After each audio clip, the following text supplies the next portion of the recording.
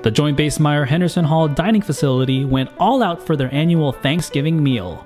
We have everything from turkey, prime rib, mashed potatoes, plenty of desserts from pecan pie, pumpkin pie, and things of that nature. Culinary specialists that are assigned to the Old Guard's 529th Support Company spent the better part of the week and early morning preparing today's special meal, which is no easy task.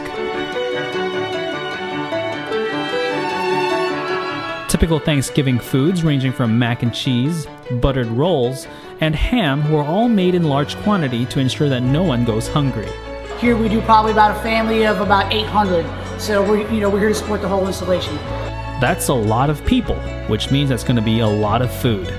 200 pounds of potatoes, probably close to 1,000 pounds of turkey as well. Sergeant First Class Cordone says that it's the team of soldiers that made this challenging meal a success, working together, ensuring everyone has a great meal.